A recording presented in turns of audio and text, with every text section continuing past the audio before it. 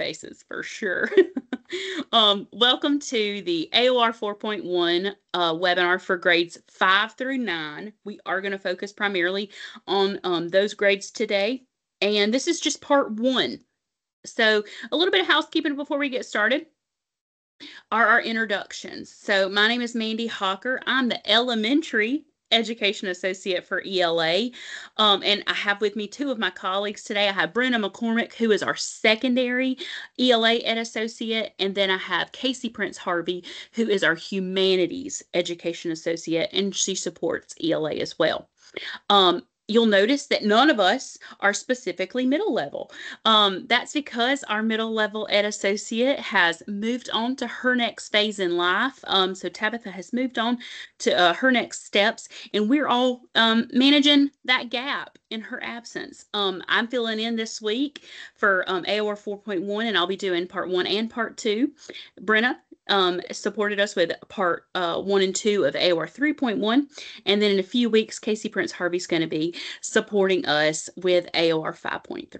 So just wanted to introduce us. If you will introduce yourselves in the chat, let us know who you are, where you serve, and let us know what you've been doing this week. Anything fun, any summer activities, what have you been up to?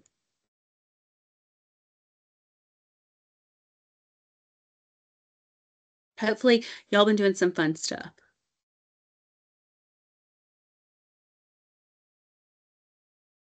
I see some familiar names that we've seen several times this summer, so that's good. Angie, I led a webinar this morning for some Cherokee County and had some Cherokee County participants, so it's good to see you. Oh, friends visiting from out of state. Oh, getting ready for your family to visit. So does that mean you're cleaning your house? Because that's always my cue to go get busy. Oh, year 29. Oh my gosh, that's incredible. Wow. Oh my gosh, 16 chickens. That sounds like a summer adventure.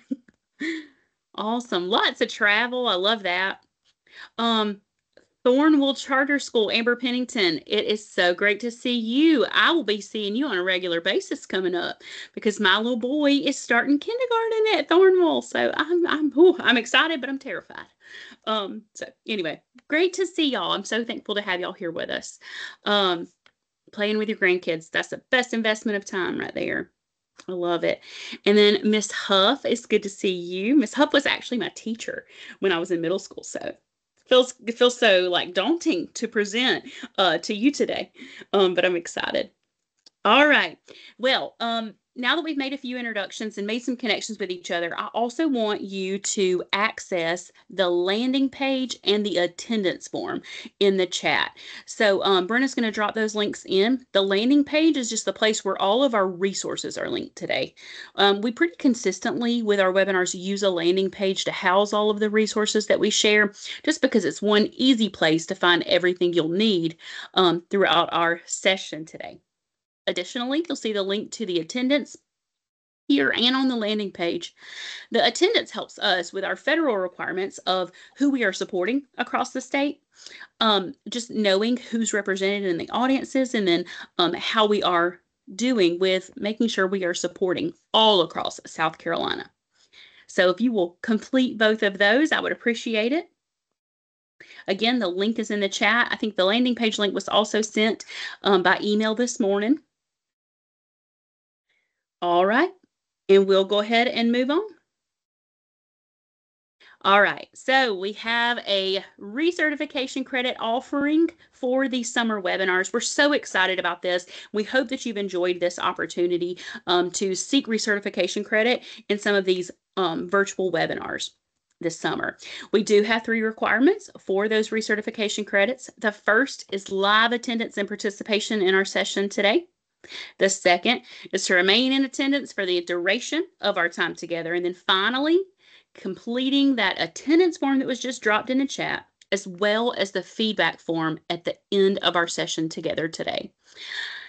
Completing all 3 of those requirements will allow you to receive 1 hour of recertification credit for every in-person hour we are here together today.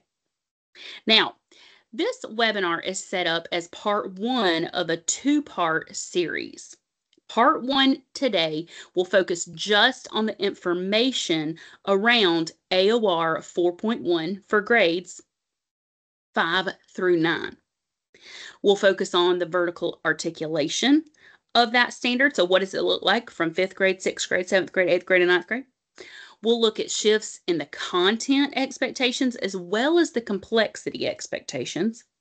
And then finally, we'll look at the indicator intent by taking a closer look at those indicator insights that are provided for AOR 4.1.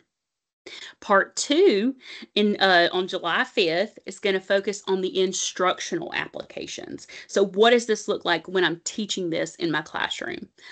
Just want to make you aware of the expectations for today. Again, today will be a lot of information, but then July 5th, right after the 4th of July, is going to be that application piece. So with that being said, let's dig into our purpose. Today's purpose is to explore AOR 4.1 for grades 5 through 9. And a big focus of today is going to be to differentiate between purpose and perspective. Those were not defined and articulated clearly in a previous iteration of our standards, but have been corrected in the new iteration of our standards. And we're doing that so that we can enhance our instructional strategies and improve student outcomes in regard to author's purpose and perspective. So, with that being our purpose, let's take a look at this quote. If teachers interpret standards differently and emphasize different aspects of the standards during instruction, it's virtually impossible to guarantee all students will have access to the same rigorous curriculum. Think about that for just a second. What does that mean in light of our purpose? How might this quote apply to our work today? Go ahead and drop that in the chat for us.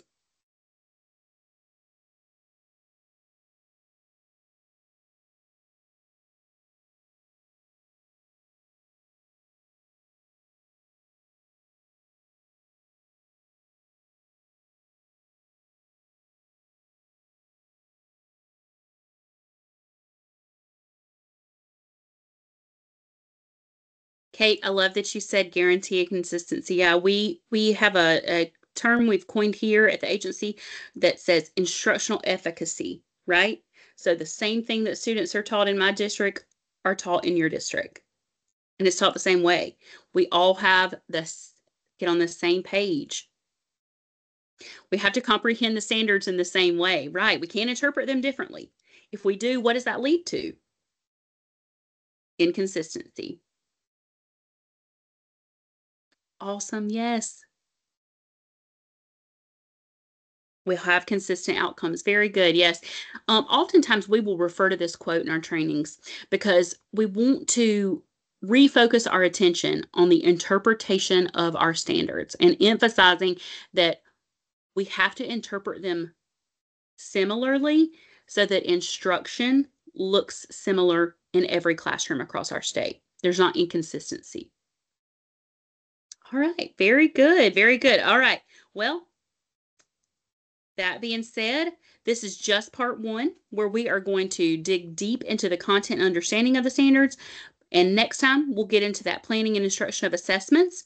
But let's all begin our study of getting that same background knowledge around AOR 4.1. Our agenda today consists of 3 sections. The first section is where we're just going to look through some of the key terms associated with AOR 4.1. Then we're going to take a look at the vertical articulation and instructional shifts for AOR 4.1. We'll look at the crosswalk of how things have changed from our 2015 standards to our new standards. And then finally, we'll take a look at some clarity and closure. All right. Our first activity today is going to be to take a look at the vertical articulation of AOR 4.1. Now, if you've been with us before and we've talked about the vertical articulation, I want you to remember that the vertical articulation is a table that shows us this standard and indicators articulated from kindergarten at the bottom all the way up to English 4 at the top. So it's kind of a vertical articulation, a vertical progression of that standard. As you're looking at this document, I want you to notice what key terms draw your attention. What terms do teachers and students need to know in order to demonstrate proficiency on these indicators? I'm going to give you 3 minutes to take a look at that. It's linked in the chat.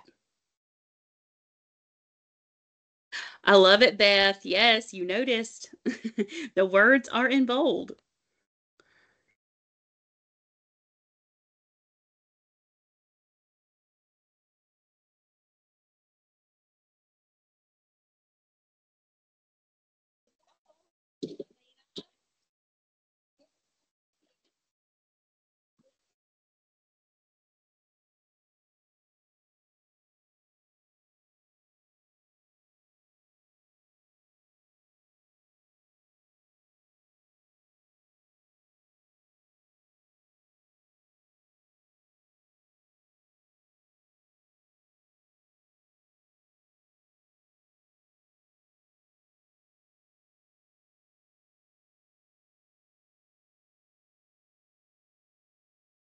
As you're reading through these, I do want you to pay attention to the bold words, but what other terms or words in these indicators do you think might be important?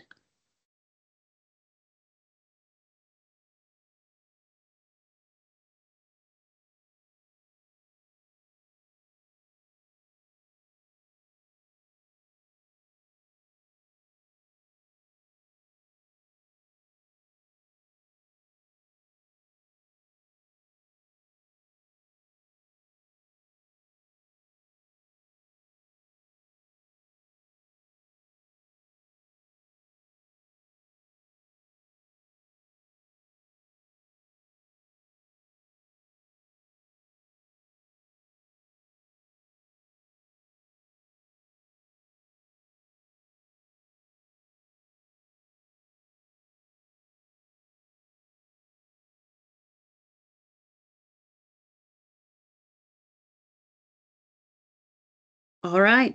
So let's have a little discussion about some things that we're seeing in the chat. Initially, a lot of the terms that you brought forward were content terms, dealing with rhetoric, primary account, secondary account, author's perspective, author's purpose. Those are definitely things that we need to clarify and confirm our definitions on before we move into digging into the standards very deeply. But then I saw you start to drop in some of the verbs or some of the rigor terms that are mentioned within those indicators. I really appreciate seeing one person's comment talking about there's a vertical progression of the rigor. We begin in kindergarten with that identifying, first grade distinguishing, identifying. However, if we look just at the verbs in those indicators, what do we notice? It's not a linear progression, right? In some places, we go from determine, compare, analyze, back to determine. We're going to talk through some of that today. Why do we see such a shift in rigor? They build up in critical thinking, but we can't just depend on those verbs, Mariana, right? Very good. And I love this explanation. This is a very thorough Jessica analysis. I'm telling you, we're going to hire you to be our assistant. Jessica, we're seeing some very insightful pieces from you. All right, well, let's move on to looking at the key terms our students already know when they come to us in 5th grade. So in kindergarten, students are exposed to the term author and illustrator. In 1st grade, they begin to look at information from pictures and illustrations. How does that progress then in 2nd grade? Then we see the introduction of the term author's purpose. In 3rd grade, we see the introduction of the term author's perspective. And then in 4th grade, we see author's purpose conveyed through the author's perspective. Now, something important to point out here, look at 2nd and 3rd grade. Author's purpose is identified in 2nd grade. Author's perspective is identified in 3rd grade. That means that our 5th grade students and beyond should not be just identifying, describing, determining author's purpose and perspective when they get to 5th grade, 6th grade, 7th grade. I think that's an important thing to acknowledge, especially with our teachers, is that students who come to us in 5th grade already have that base knowledge or should already have that base knowledge. So then we are tasked with a different cognitive expectation around those terms. Why do you think it's important to know what students have already been taught? Think about that for a second and then drop that in the chat for me.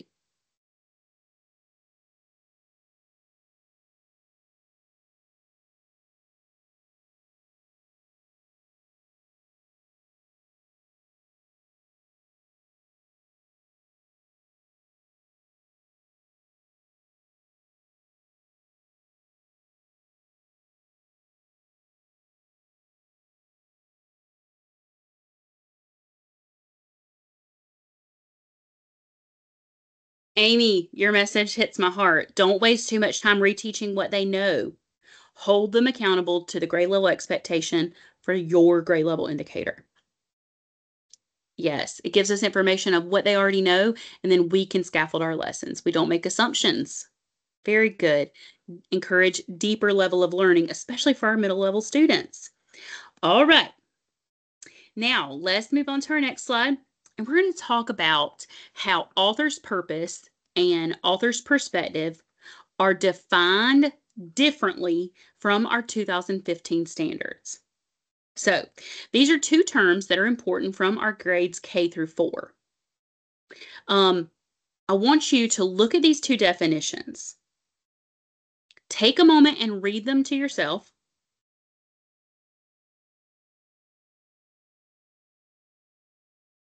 Note in your mind how this aligns to how you've instructed author's purpose and perspective in the past. And then I want you to take a minute to respond in the chat to this question.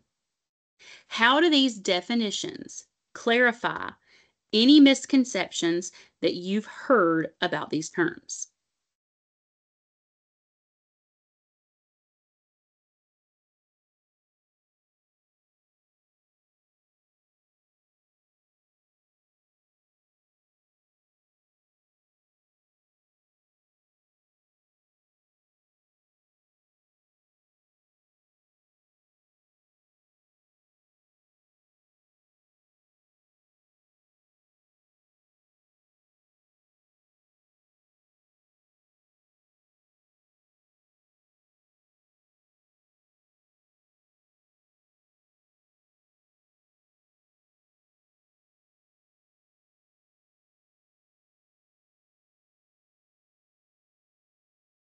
Alice, I love your comment about author's purpose. When our standards writers were developing our standards, one issue that they wanted to kind of correct from our 2015 standards was that author's purpose is more than persuade, inform, entertain. There are a variety of purposes for why an author writes something. We need to address those. And Emily, yes, there's a difference in the intention towards the audience. Author's perspective definitely helps, wants us to evaluate that or engage in why an author has that perspective and what are they doing with that perspective. Purpose is the why. Very good. Okay, we'll also notice that for the author's perspective definition, we have highlighted just the portion of the definition for perspective that deals with informational text because AOR 4.1 is an informational text indicator and standard. It deals only with informational text. So just keep that in mind as well. All right, now let's take a look at the key terms that are introduced in middle school. Think back to that vertical articulation shared a couple of slides back, and I want you to think about what terms were introduced in 5th grade. Anybody drop in the chat what term was introduced in 5th grade?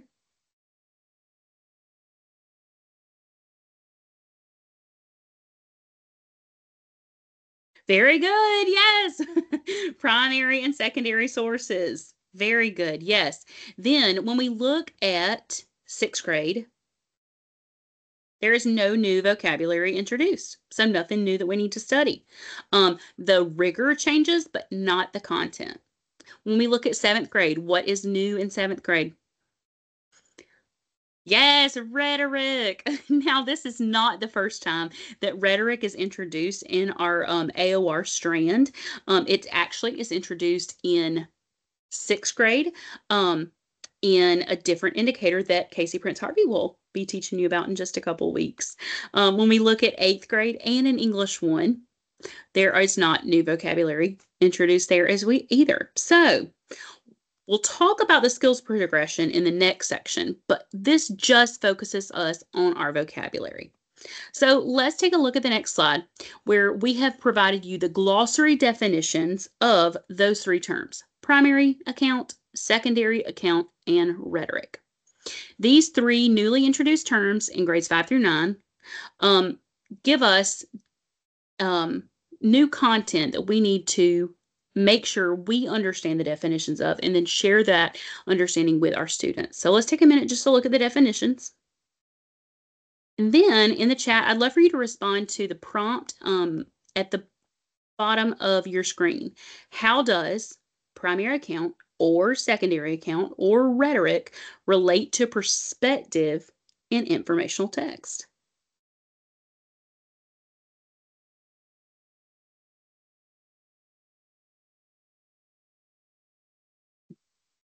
Very good, Alice. Yes, that's coming in our next slides.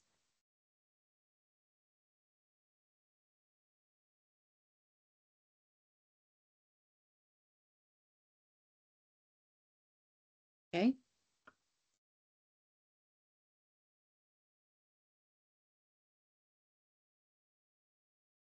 Ooh, Amber, I love that. Rhetoric relates to perspective because it is based on perception.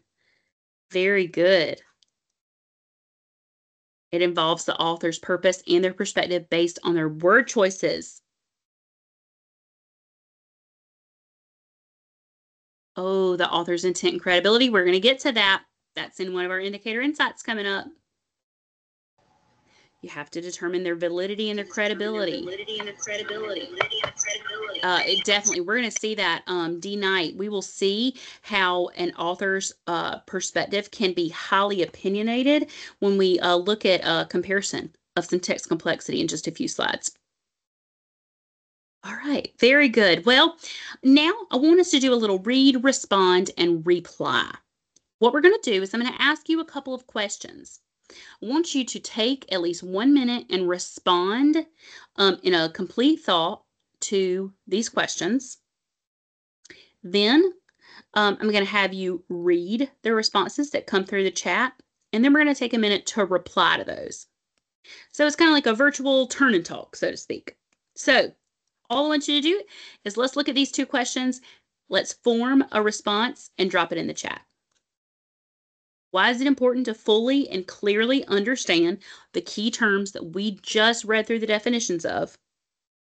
And then how might knowing those key terms and definitions impact our planning, our instruction, and our classroom assessment?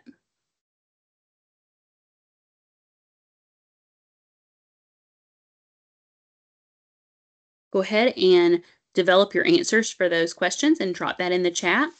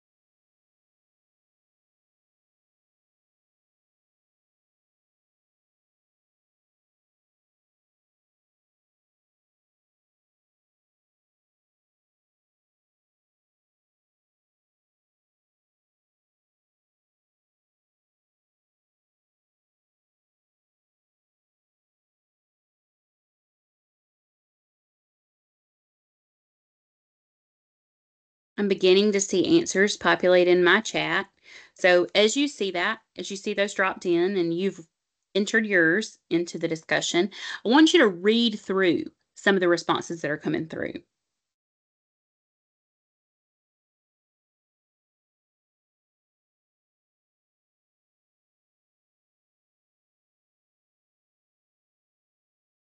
As you read through, choose one comment in the chat to reply to. You can reply with a reaction, to give them a thumbs up or a heart or laugh at their comment, or you can actually do the reply. It's the little arrow symbol when you hover over a comment and reply and give your feedback or your insight, things you may agree with or things that their comment left you thinking about.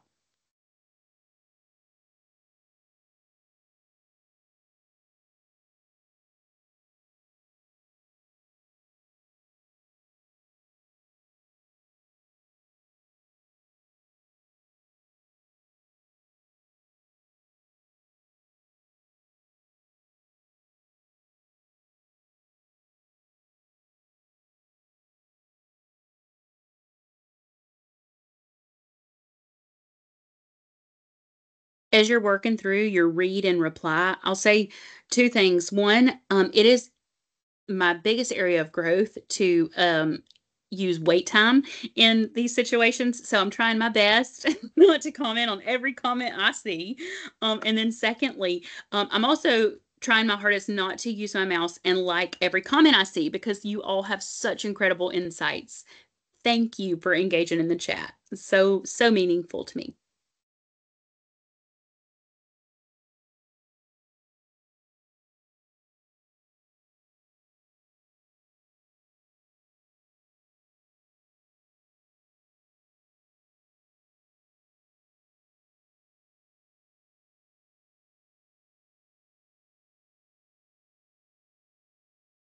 A few things that I've seen though that are causing me just to pause and really think about the instruction that I have around AOR 4.1 is one person said introducing and revisiting these terms throughout the school year is essential.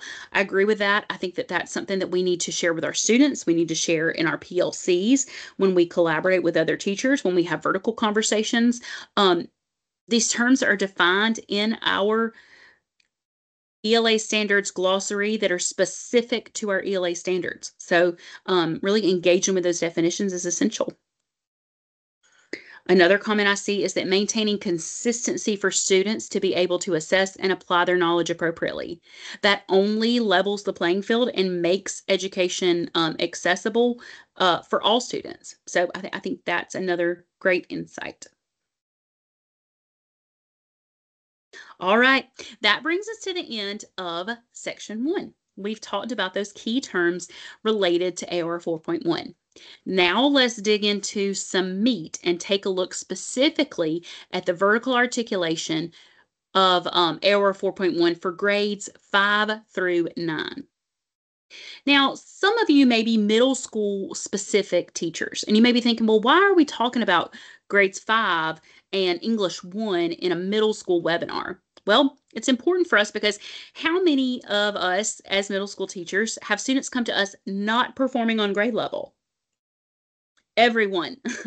I would venture to guess that everyone has students coming to us reading or comprehending below grade level. So knowing their entry point from that 5th grade indicator is essential. But then also, how many of us have students who are taking English 1 in 8th grade? Yeah, it's important for us to have that information, but also for those students who are performing above grade level to extend our teaching into that. So it helps us to understand those gaps and meet the needs of all students. Now, on this slide, I want us to look closely at just that vertical articulation of ELA AOR 4.1 for grades 5 through English 1. In the chat, Brenna has dropped in Appendix B. That's our vertical articulation document that's attached to our standards. I also have a screenshot of it right here for you on the screen. Remember that it goes 5th grade at the bottom, 6th, 7th, 8th, and English 1. Looking at that, I have two questions for you. The first question, what do you notice about the grade level that you primarily serve? Question two, why is it important to know the expectations of the grade level before and after yours? I'm going to give you 3 minutes just to look at that.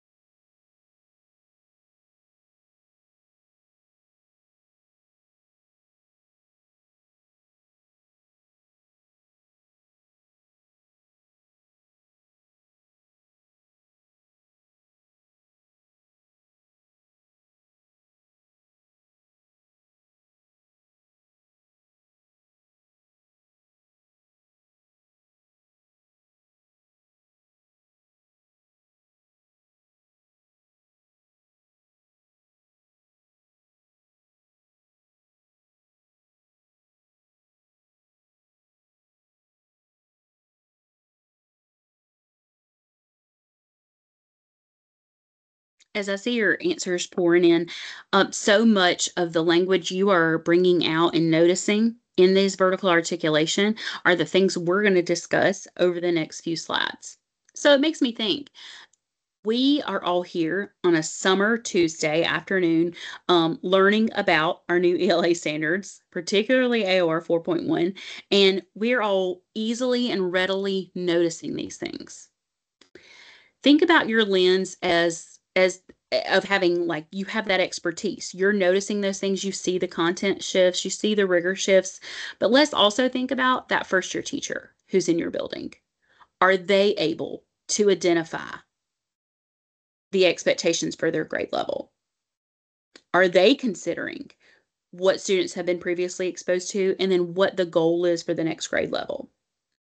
So while some of this may feel laborious, it may feel slow paced. It may be something that you're like, yeah, I see that says compare and contrast, and I see sixth grade says analyze. Those things might jump out to you easily as an expert in your field. But is any of this information something that you can take and share with the other teachers that you support in your schools or your buildings? So I appreciate that so much. I love your insights. I swear y'all could be teaching this instead of me. So I'm excited to see your feedback. It frees up the time to fine tune your skills instead of wasting time reteaching material. Oh my goodness. Hallelujah for that, right? We don't want to walk in any sixth grade classroom and see them identifying the author's purpose, right? But you know what? We do see that. We do see that when we go into classrooms, and it causes heart palpitations because you think the expectation in sixth grade is that you're analyzing, and here we are still identifying. So provides that roadmap. I love that, Latrice. All right, that moves us to our first deconstruction of the fifth grade indicator for AOR 4.1. In the first column, we see the code for that. In the second column, that's the actual indicator language.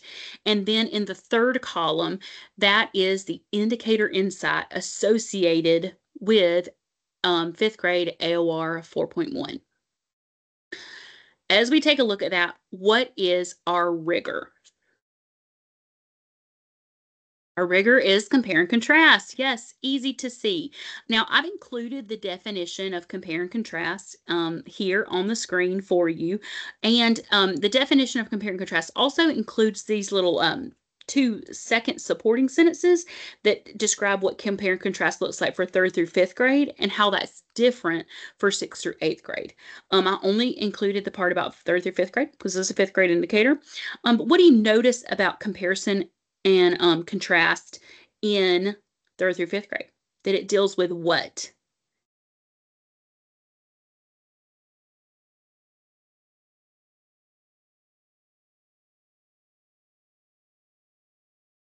Two or more concepts. Very good.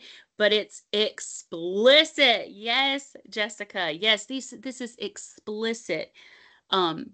Compare and contrast the similarities and differences. When we go into 6th grade, that's where we get to those implied similarities and differences. Very good. Now, let's take a look at the content. What is new content for 5th grade? Primary account, secondary account, and perspectives. Now, the indicator insight here is a little confusing. Why does the indicator insight for AOR 4.1 in 5th grade mention the terms bias, reliability, credibility?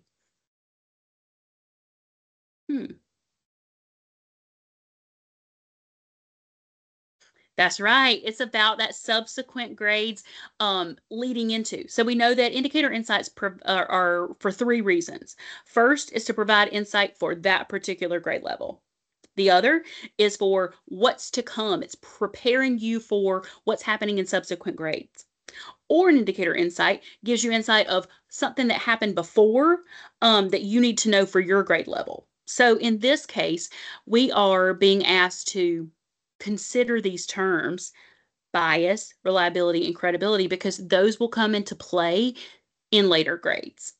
For more information or more support in making sure that your instruction meets the expectations on those terms, we do give you the suggestion of referring to the research support document. So that's available to you and has more information on bias, reliability, and credibility. All right, now let's take a look at comparing this new indicator in our new standards to the 2015 standard from the crosswalk. Well, AOR 4.1 for 5th grade connects to 2 indicators in 2015. The first of which is RI 5.1. And how often do we teach RI 5.1? Every day, right? That's the one that stayed on your board all year long. You're using that text evidence. You're making inferences. You're drawing conclusions. But additionally, the other indicator that's connected to AOR 4.1 is RI 10.1. Now let's take a look at how those are similar.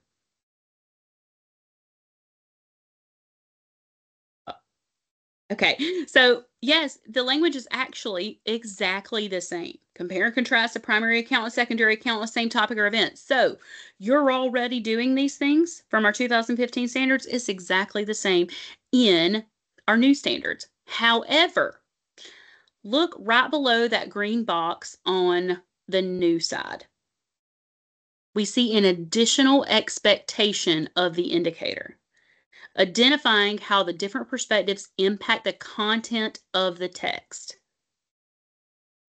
Noticing those differences, where will your planning, instruction, and your classroom assessment need to be adjusted to meet the new intent of the new indicator? What instructional shifts will you need to make to ensure you meet the expectation of that part of the indicator?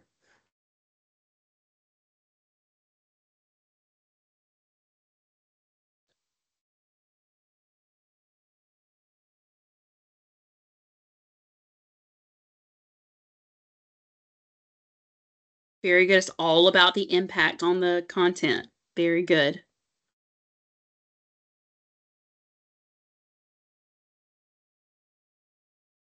Ooh, Jen Hamilton, hallelujah, hands up. I agree with that. Your assessments will need to be adjusted.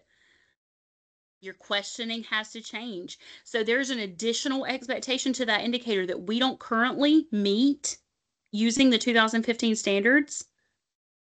So that's something that we need to adjust in our instruction.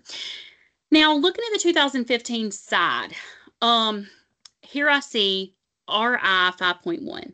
Now, when we look at that indicator throughout our crosswalk document, we can kind of say to ourselves, oh, I know something special about RI and RL 5.1. And what do we know about that? It's that RL and RI 5.1 are now overarching expectation 3 and overarching expectation 5. Well, what are overarching expectation 3 and 5? On the next slide, let's take a look at that. They are make inferences to support comprehension and cite evidence to explain and justify reasoning. We know that the overarching expectations are the business of how we do ELA, right? This is what good ELA instruction looks like. Knowing that those are overarching expectations, these are done recursively and constantly in our ELA classrooms. So anytime you're in that crosswalk and you see that RLRI 5.1, you can say to yourself, oh, what is this? Overarching expectation 3 and 5. Very good. All right. And good questioning has to be planned. You are exactly right. They don't just come out of your mind, do they? Okay, now let's take a look at our next slide. Here we're going to have to look at the 6th grade indicator. Now, for our rigor, what do we notice? We moved to analyze. Now, the definition for analyze is gigantic. Our next click-in will provide that definition to you. I did remove a little bit of the language just to focus on perspective. But this is the definition from our glossary. I'll let you read that for just a second.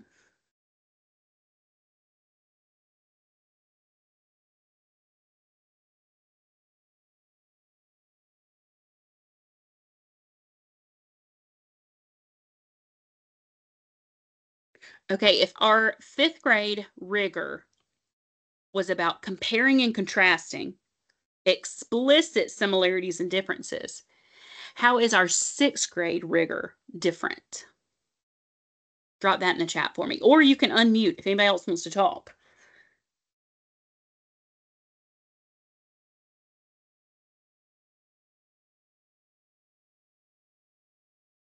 Now Jessica, yep, we're making some inferences. We're drawing conclusions. Yeah. We're inferring. That rigor is totally bumped up, right? Jessica, were you going to talk? Girl, I will be quiet. No, I was just saying what I already said in the chat. That now instead of looking for what is already stated in the text, they have to be able to figure out what was not explicitly stated. I can't hear you, or I can't. I can hear her. Yeah? Yeah, I can hear you. Oh, okay. Yep. Yep. Cody, I love it. Yes. What is stated between the lines? So when we're analyzing, we're looking between the lines and we're thinking critically. We're looking at the inferences and drawing conclusions from those. Awesome. Great job, y'all. So the rigor increased from compare and contrast to analyze because that's the next step in the progression, right? We're going from that explicit to a more implicit understanding of primary and secondary accounts. We're still dealing with those. But we're adding in a few other pieces of content, talking about content and style. Now, this is a big point of question for me. I'll be honest with you all. I had to consult with my colleagues. I had to ask Brenna and Casey for help on this because I'm looking at the 6th grade indicator, okay? I know what it says. I've read it 10 times now. But then the indicator insight says, refer to the rhetoric support document for rhetoric support. Y'all, my mind was blown. Rhetoric's not mentioned in the indicator. Why does the indicator insight refer to the rhetoric support document?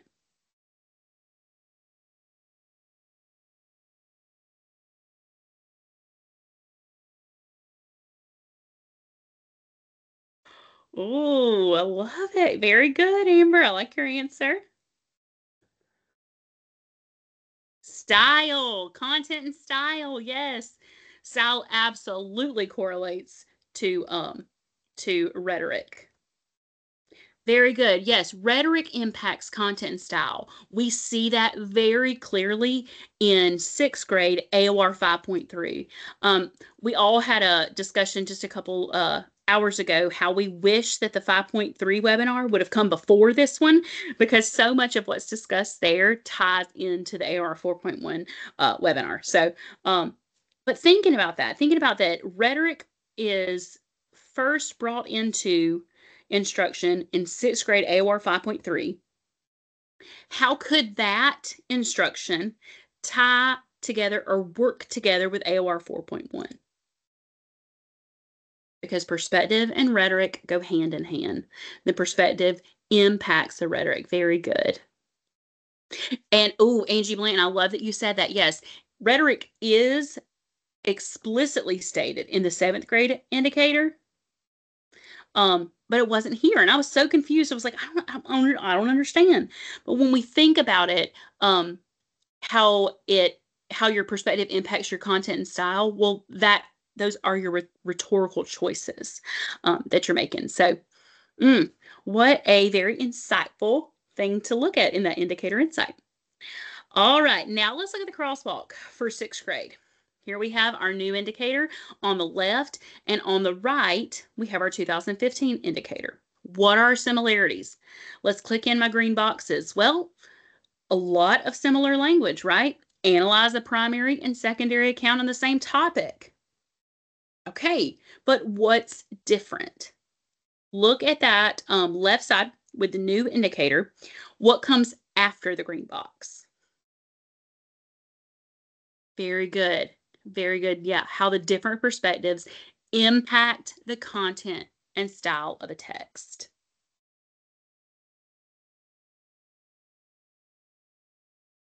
Impact, I know, that's a heavy word, Eleanor. All right, now let's also pop in our yellow box. What do we see over there on the 2015 side? Oh, what does that make us say? RI 5.1 is a overarching expectation. Very good. Awesome. Yes, I'm so glad y'all are seeing that. That's OE3 and OE5.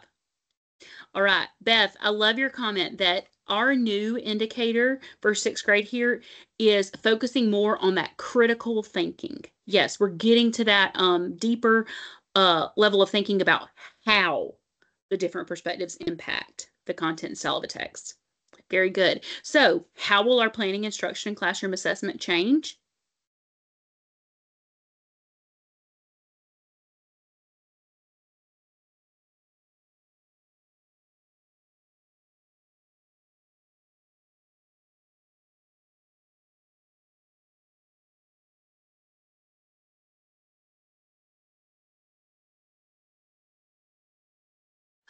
Oh, the use of more authentic text. Yes. I was just reading an article this morning about the necessity of especially sixth grade and down. We could do a better job of building content knowledge through text, and how easy to do that with authentic text.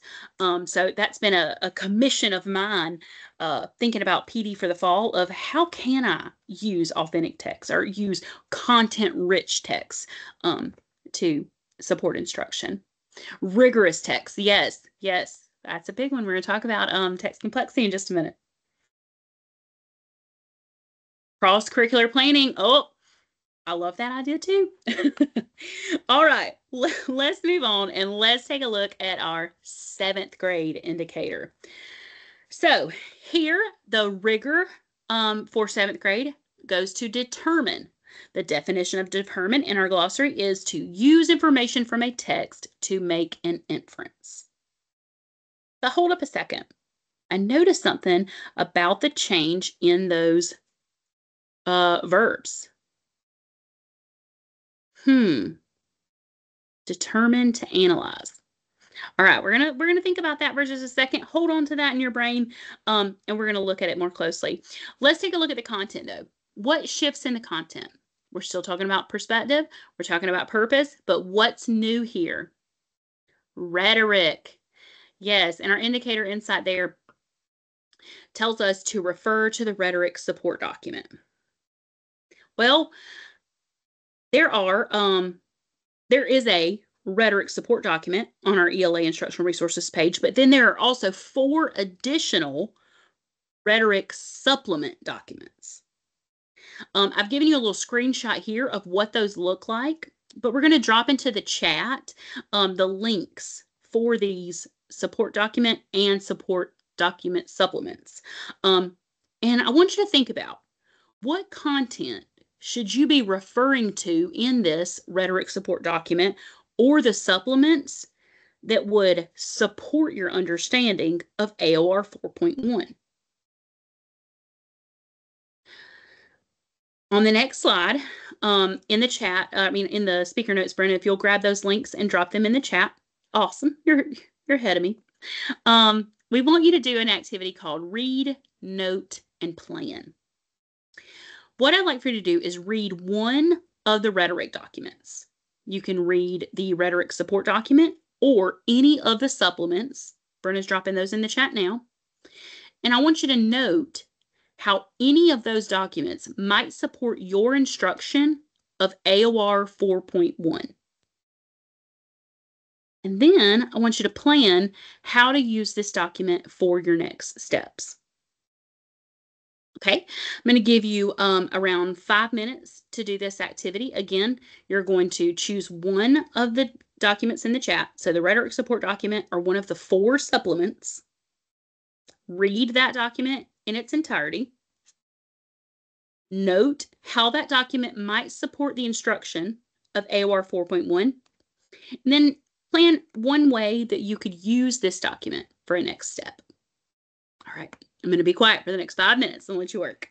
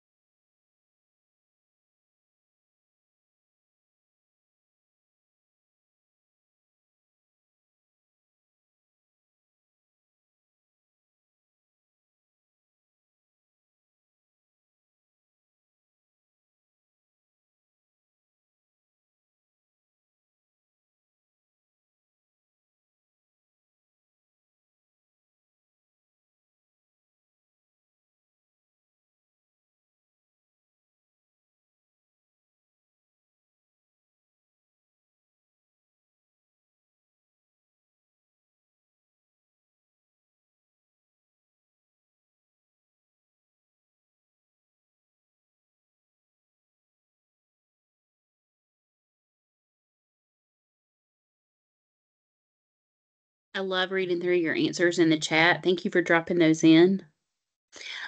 Before we get started talking about those responses in the chat, though, I do want to tell you, I figured out why I couldn't hear Jessica a second ago. My computer was on mute. So that'll do it, won't it? Just a moment of transparency. But anyway, I appreciate your responses in the chat. I love seeing so many of you are mentioning ethos, pathos, and logos. Very good. Okay. Awesome. Does anybody want to unmute and talk to us about how they see these rhetoric support documents and supplements impacting their instruction? I can try again. I hear you. The one that I would say probably stood out to me the most was the rhetorical appeals, ethos, pathos, and logos document, because it leans so heavily on all of the other documents.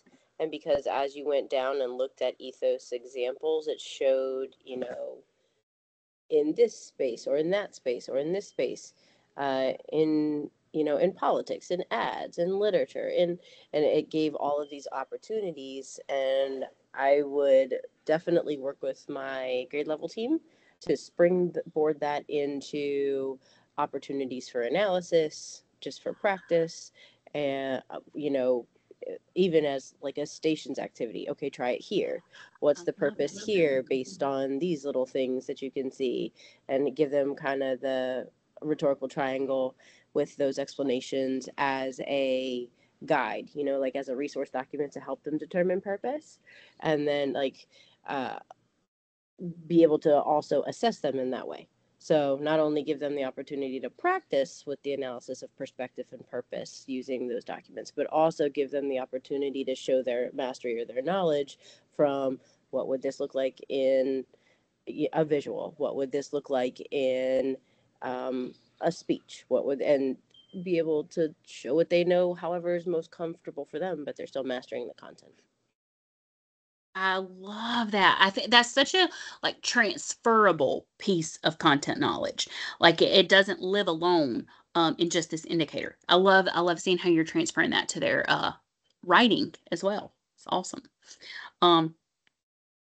Space Cat. Oh, tell me more about this Space Cat. So Space Cat is an acronym that I use when I teach rhetoric, and it goes really well with the rhetorical triangle. And it talks about your speaker, their perspective, the audience, the context, and the appeals, like all of it. It's all encompassed in this cute little acronym. And it really, I taught English 2 last year, and it really changed the game. Like they really understood it. I love that. And that's something I've never heard of before. So one of my favorite parts about these webinars is that you are all experts in the content that you teach, and then you're coming here and sharing these with all of us. It's just widening our toolbox. So I love that. Yes. Jessica said, will you type that out, Amber? I think we're all trying to steal an idea. I love that. That is awesome. Thank you so much for sharing. Anybody else? Thank y'all.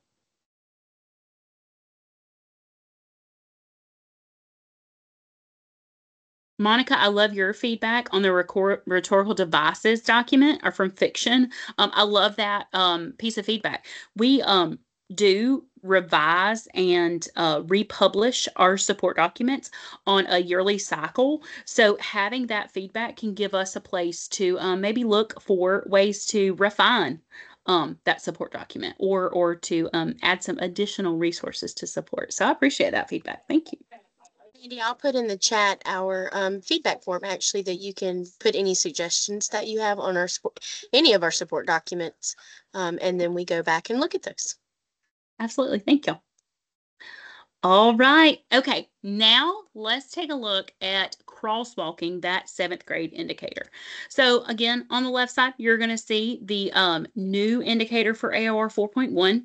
And then on the right side, we see our 2015 indicator that aligns to it.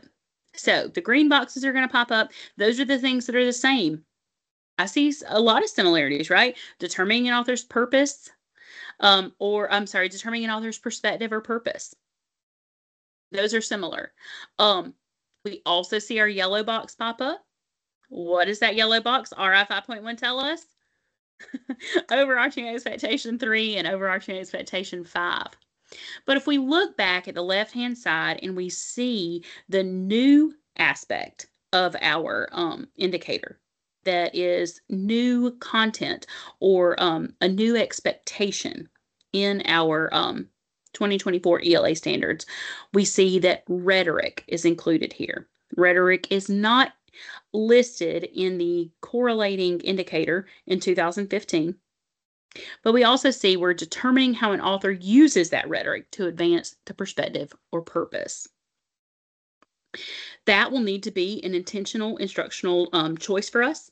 It'll be a part of our planning, our classroom assessment, so that we can really meet the intent of that 2024 indicator. So just a place for us to focus our attention on, and hopefully we provided you some resources to support that instruction. Now we're going to take a look at the 8th grade indicator. What do we notice about the rigor here? We go from determine to analyze.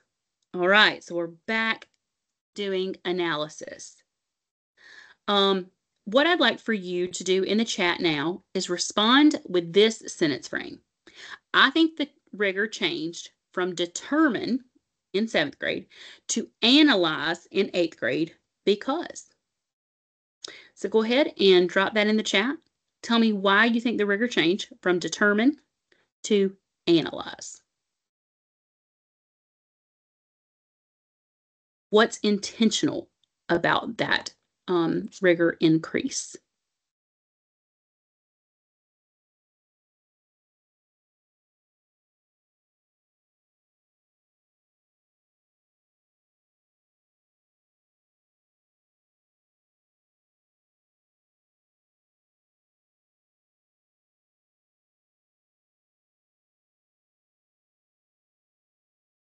Not just determining those connections, but now explaining them.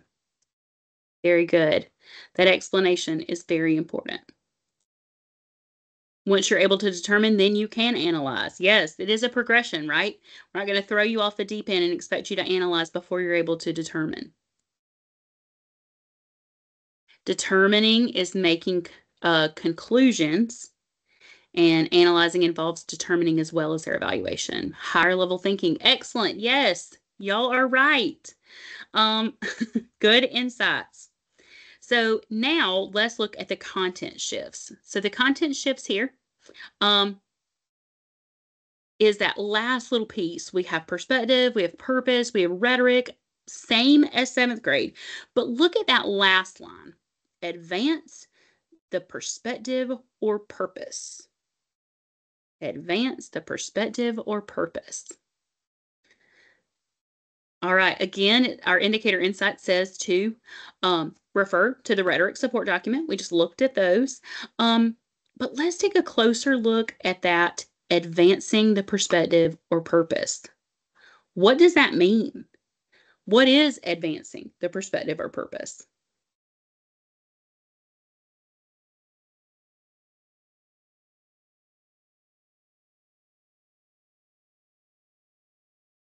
It's all about that impact. Very good. Yes.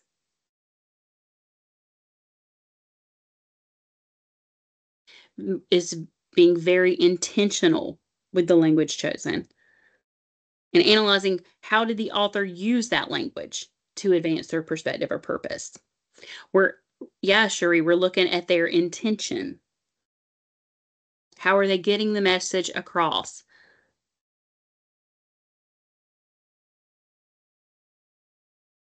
How can an author effectively advance their perspective or purpose?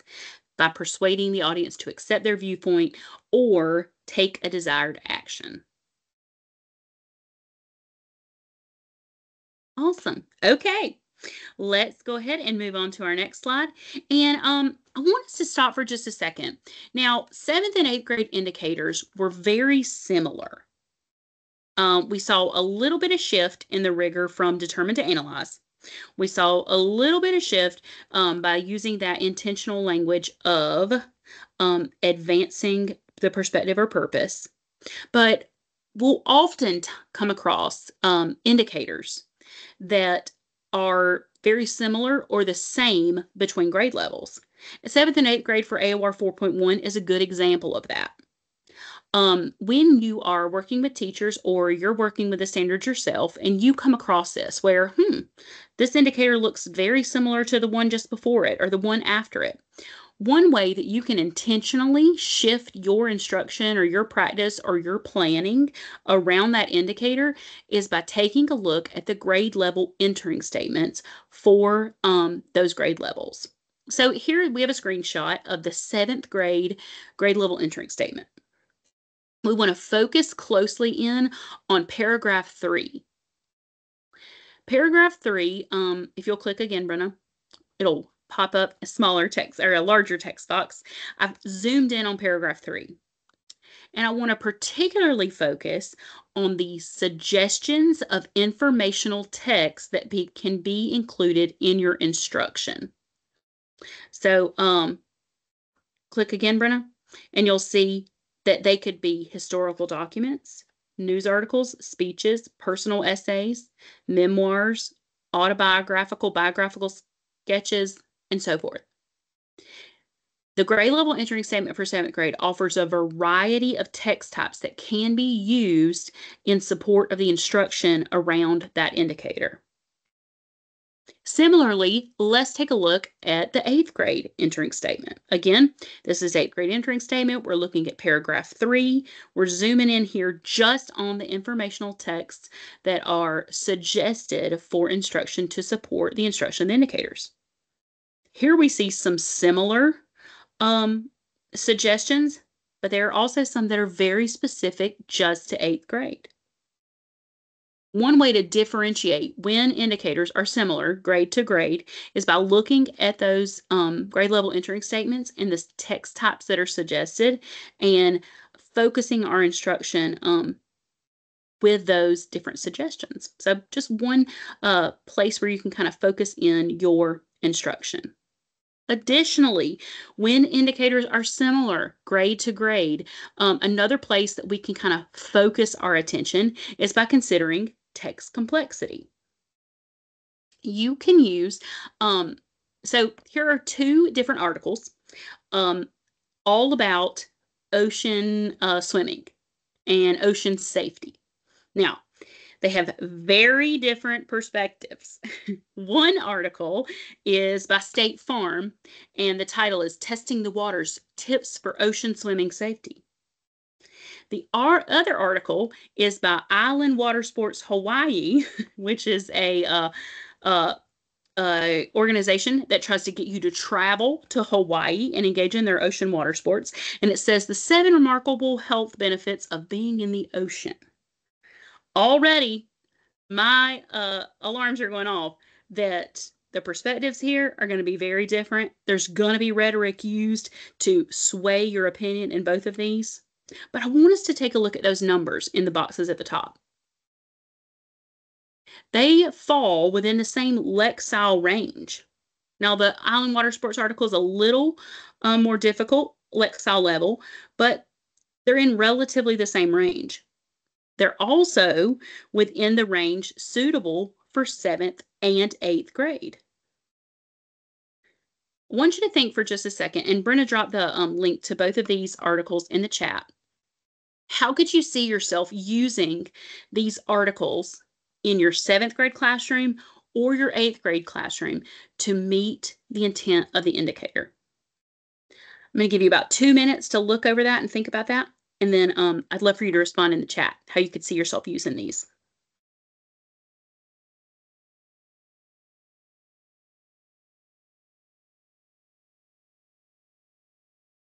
Beth, that's a great question. So we use a tool called the Lexile Text Analyzer. Brenna, if you'll grab the link for that and drop it in the chat.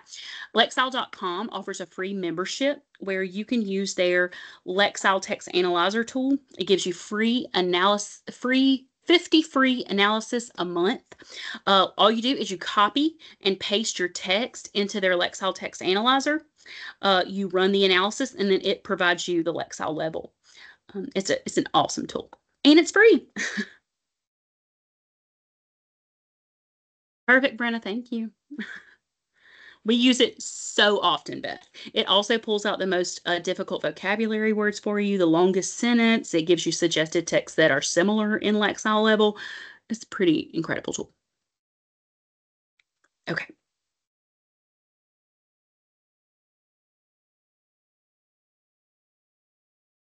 Very different intentions. I love that. Anybody want to unmute and share?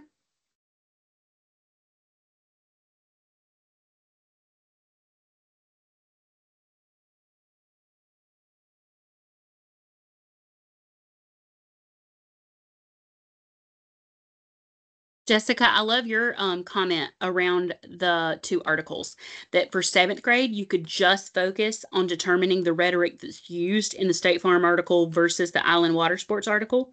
But then in 8th grade, you could analyze how that impacts the audience. Yeah, definitely makes you want to go swimming in the ocean, right? Compare and contrast the intentions of the article. Excellent. Excellent. Oh, y'all, I can't wait for our next session together. All right, for the sake of time, we're going to keep moving on. Let's take a look at our 8th grade crosswalk comparison. So looking at our 8th grade indicator, you're going to see a lot of shifts. The only similarity we see is the use of the word analyze in both of them. So there we go. See, analyze how an author uses rhetoric, analyze how the author acknowledges or responds to conflicting viewpoints. We see difference in they're analyzing the author's perspective or purpose in our new standard. They were determining the author's purpose or perspective in 2015. We do see the connection again to overarching expectation 3 and overarching expectation with the connection of RI 5.1. But we see a lot of differences. For your 8th grade teachers, what are the implications of recognizing these differences?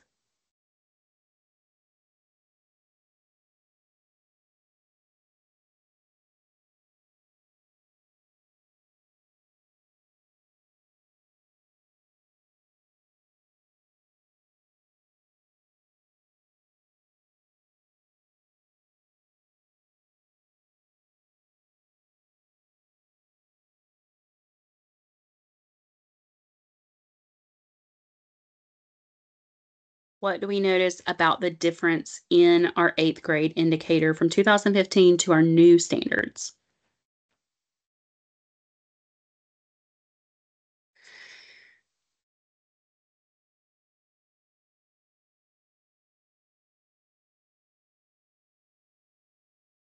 Well, if you are a teacher of 8th grade, or you know some teachers of 8th grade, you are going to have a lot of shifting on your hands. You're going to need to really adjust your planning, instruction, and classroom assessments because so much of the indicator changed. Now, one part of the 2015 standard says acknowledges or responds to conflicting evidence or viewpoints.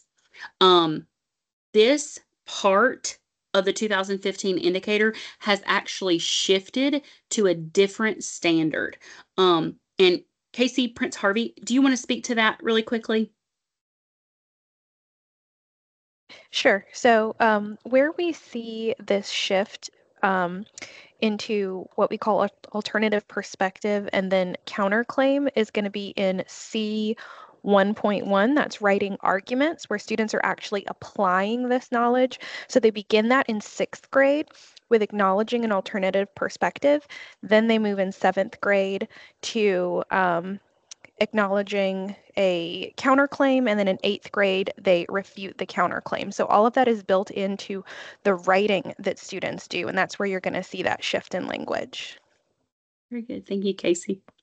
Okay, so 8th grade teachers got a heavy load on your backs making those shifts. Let's take a look at our 8th grade indicator one more time. Here we see our indicator or our rigor was analyze. Our content, the biggest shift in that was to advance the perspective or purpose. Our indicator insight dealt with looking at the rhetoric support document. But for 8th grade, we need to know that we know the rigor and content of this indicator because it is such a shift from our 2015 standards. All right, now let's move to English 1. In our English 1 indicator, we see that our rigor shifts to analyze. Our content continues to include perspective and purpose and rhetoric, but one big shift is to this content of the effectiveness of the text. So, what is effectiveness of the text? That relates back to advancing the text. Effectiveness is to, if a text is effective, it meets its purpose, convinces the audience to agree with the author or the speaker. Does the author do a good job of making their point? Very good. Now let's take a look at the crosswalk.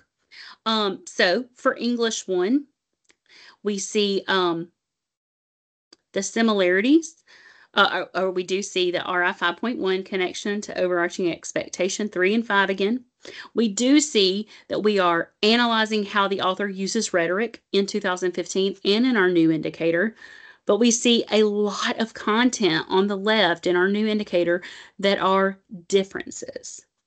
Again, our English 1 teachers need to be intentional with how they are going to instruct this new indicator because it's such a shift.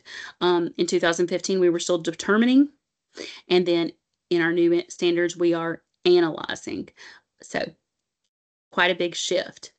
Now, one place that we need to focus our attention, though, as well, is comparing our 8th grade indicator to our English 1 indicator.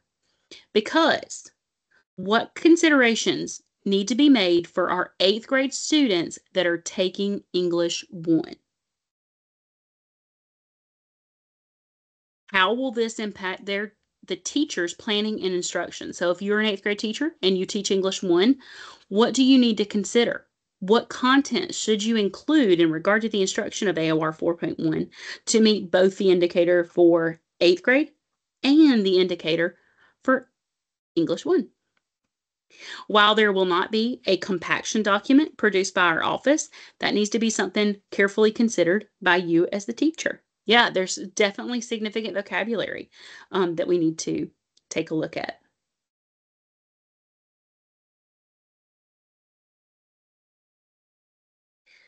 Analysis of making the point, and then not going to be the analysis of how well the point is made. Ooh, Jessica, that sounds like it could be an indicator insight. They've skipped 8th grade English, so we have to fill in the gap, Jen Hamilton. Yes. Oh, that could be the phrase we coin for all of our discussions around that 8th grade English 1 discussion. I love that. All right. Whew, that brings us to our closure for section 2, and it's called New Now and Next. So what I'd like for you to do is answer one of these questions for me. What new information did you learn today? Was there anything new that was discussed? Maybe it was new for you that 8th grade is so different from it was in 2015. Maybe it was new that you weren't aware of the rhetoric support document and supplements. Now, what does this information have you thinking about now? What is your next step? What do you want to do to apply the learning that we encountered today?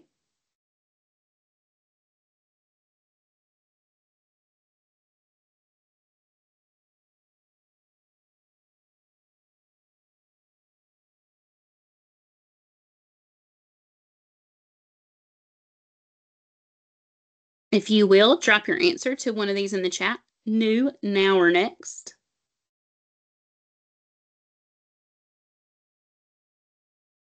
Oh, the support documents. And I tell you, if you ever need a space cat, I love that. If you ever need a thinking partner in regard to rhetoric, Casey Prince Harvey is our resident expert in all things rhetoric. In fact, she has built my capacity in understanding rhetoric more than more than I can explain, more than I can tell you. So if you ever want to think and partner or have rhetoric questions, she's an excellent thinking partner to bounce ideas off of. The Lexile Leveling website.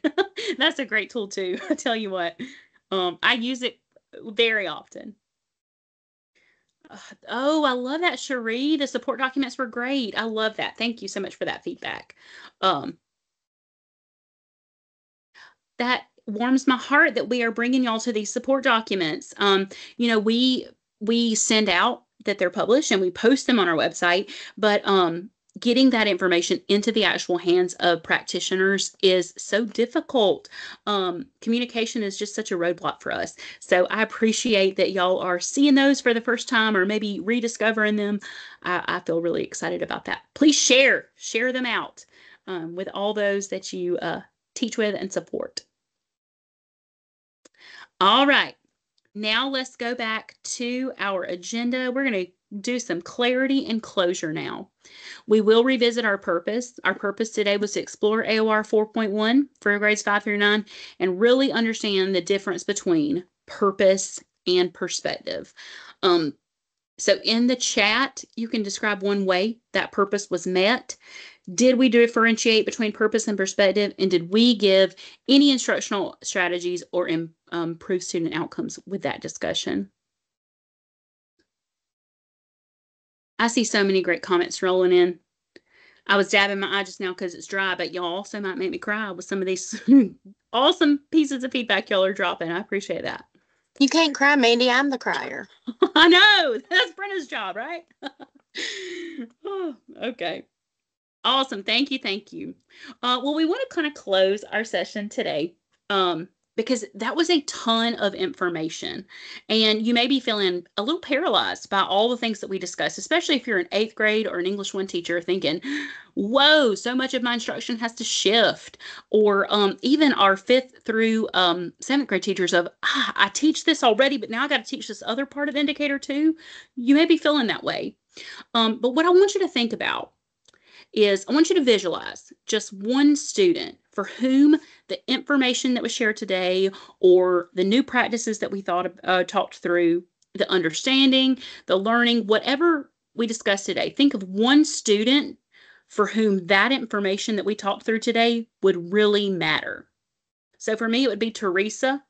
And this information matters to Teresa because if I do my job of explaining author's purpose and author's perspective and how they use rhetoric to convey that, then Teresa's going to be better prepared for her entry into the real world, right? She's going to know when she comes across those political cartoons or political advertisements what that author's purpose is, what that author's perspective is, and how they're using rhetoric to advance that. Think about that for yourselves. Think about who it would matter to in your life.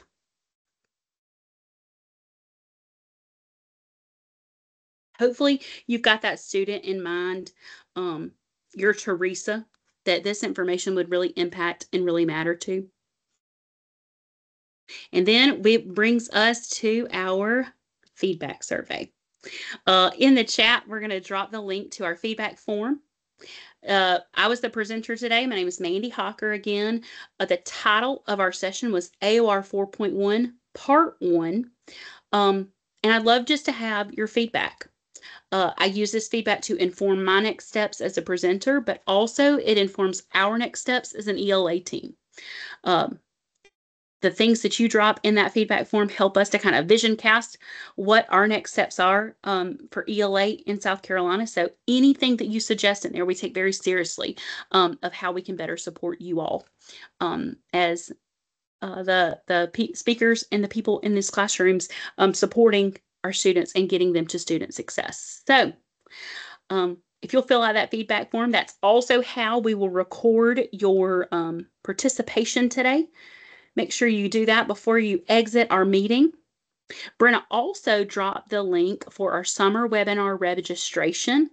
If you are interested in attending part 2 of this session, it's going to be on July 5th from 10 to 11:30 in the morning. Make sure you register on that summer registration link. And then on July 26th, we have Casey Prince Harvey's presentation on AOR 5.3 coming up. And that one, is quite an impactful indicator. It's a very hefty shift. So we hope you'll be able to join us for that. All right. You are welcome to drop any lingering questions in the chat or include them on the feedback form. We will listen and linger for the next about 10 minutes if you have any questions, but thank you for joining us today. We appreciate you being here with us. Thank you, guys.